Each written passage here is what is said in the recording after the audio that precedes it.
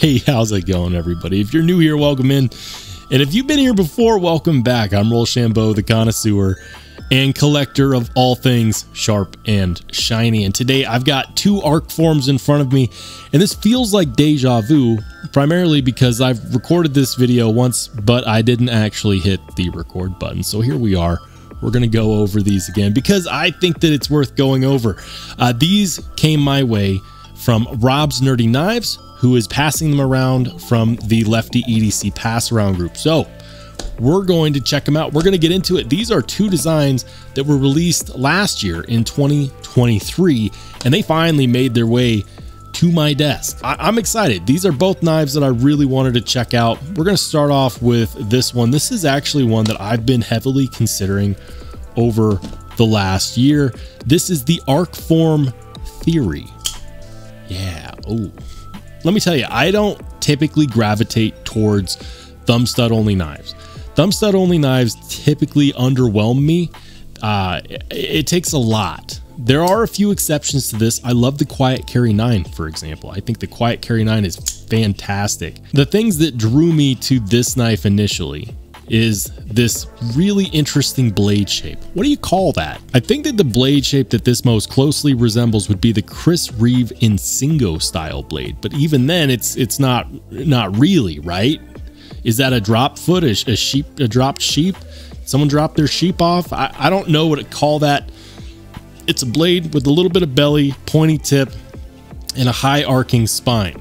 These thumb studs are very, very interesting. I haven't really seen anything quite like it. It's somewhere between like a ramp and a disc, not quite a disc, thank goodness. I'm not a huge fan of thumb discs personally. We've got full titanium body scale construction with T8 hardware. And yes, I know this from the last video that didn't record. This is T8 body screw, T8 pivot screw, T8 lock bar insert. We have a reversed cutout here for the lock bar relief. That's nice because it means that you don't have as much stuff that could easily snag on your pocket when you go to take this out of the pocket. The pocket clip is also 3D milled titanium, not quite deep carry. You'll have about that much sticking out, not a whole lot, not egregious. You know, I'm not really all that sad about it. There is no lanyard hole. Hallelujah. I'm not a big fan of lanyards. It's just not my thing. It does not have a single-sided captive pivot. I can honestly live with that. Would I like to see it? Sure. Is it a deal breaker? No. The blade is M390 and it's not very small. Let's do a quick size comparison. This is my Demko 80-20.5. As you can see, it's a bit bigger than that. This is going to be closer to like paramilitary 2 range. The ergos feel good in the hand, and it does index really well. This is one of those knives that is going to be really quite simple to get used to. Is it a guillotine on the action? No, but if you give it a little bit of encouragement, it'll do the job. It'll go home. It'll go to its home. You know, just got to give it a little bit of a tappy tap. Let it fall shut with a bit of encouragement. Get out your pom-poms. I actually really like this. It's simplistic, slab style handle scale construction, singular body screws on each side. Something that I think is really neat is this crowned backspacer. It goes about halfway up the spine of the handle scales, which is nice. The crown backspacer kind of reminds me of what you get out of the Brian Brown Jaeger M. And I like that. It is kind of weird though, because it's not proud and it's also not flush. It's a little bit inset. So I don't know why they go to the trouble of crowning that backspacer and then not making it proud. The best part about anything that's crowned is that if it sticks out, it's fine. It doesn't hurt the ergos at all. Ergos do feel good. Blade shape is very interesting. We have this sharpening choil up front. I kind of wish that they had gone a little bit more onto the blade with that, because I'd like to see that edge termination a bit farther away from that plunge grind. Other than that, it gets really thin here behind the edge, and then it continues up. This is a beautiful full hollow grind. And when we look at that, let's see. Yeah, that grind looks perfectly even. I mention that because I don't know who the OEM for this is. ARCFORM tells us that it's made in China, but they don't tell us by who. I did look on ARCFORM's website and I didn't see it. I didn't see anything that told me who makes this. If you know who the OEM is for ARCFORM in China, go down to the comment section and educate me, because I got a little frustrated when I was looking for it. I don't know why people hide their Chinese OEMs. Like, maybe they're afraid that, you know, other companies will start getting in on their OEM work when they like how something's done. I don't know. Or maybe it's done by a really cheap Chinese OEM and they don't want us to find out that the M390 is heat treated to like 45 or something like that. I'm not sure. All right, the second one is going to be the ARCFORM Saber. Ooh.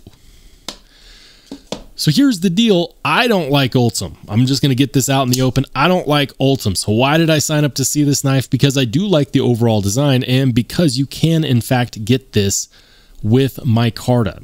And for the record, this one is going to be about 160 to 180, depending upon whether you get it in micarta or Ultim.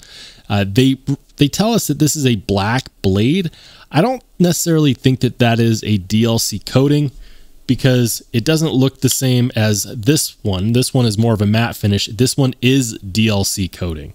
And by the way, this one is going for about 310 to 340, depending upon what finish you want to get it in. So I believe this is a Snyder design. I'd have to double check to be sure. Inset liner lock and plenty of access to that liner. Action is good. Detent feels good. How's the blade centering? I mean, it's been through like 10 reviewers so far. Blade centering looks, yeah, it looks good. We have an Ultim backspacer, and I gotta say, the edges on this Ultim are nicely machined over. There is no sharp corners. Everything is nicely rounded. Good little EDC knife on this one. How does it index? You know what? Index is pretty good. This is more of going to be more of your classic style blade with the thumb hole. It kind of actually reminds me of a CM design. Let me know if you agree. The other one is M390. This one is 20 CV. They're pretty much the same blade steel, just made by different companies. This, 20 CV being made by Crucible Industries, and then M390 being made by Bowler. I'm impressed. Is this a titanium pocket clip? Is it steel? Let's go ahead and use the magnet.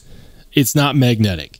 I know some of you guys are already heading to the comment section like, listen, you know what, they make non-magnetic knife steel alloys. That could be some crazy material. In case you didn't know, I would say about 85 to 90% of the time when a pocket clip is non-magnetic, that typically means that it's going to be titanium. Now, I did look up these knives a little bit, but I didn't actually see what this material was. As a betting man, I'd bet that that is titanium. So Ultim, titanium, matching Ultim backspacer, blacked out 20 CV blade. These are going for 180 bucks. Is it worth it? Well, I gotta say, it is nice. I don't know if I'd pay that primo price for Ultim. I think I'd rather pay 160 and get it in micarta. I think the 160 version in micarta is actually the way to go if you're interested in these. I think that these are pretty cool, actually. And here's the deal, guys. Both of these are currently available.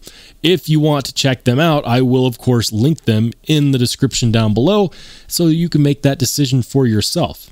If I was looking to buy one, I would 100% spend the extra dough on this one.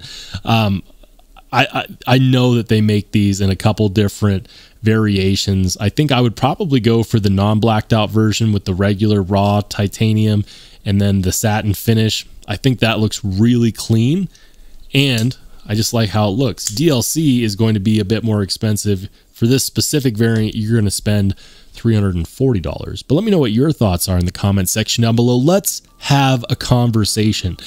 Do you have one of these? Do you like these? Have you never seen these before? Are you planning on buying one? If not, why not? And by the way, if you want to watch more awesome knife and EDC content, go ahead and click on one of the videos that pops up next.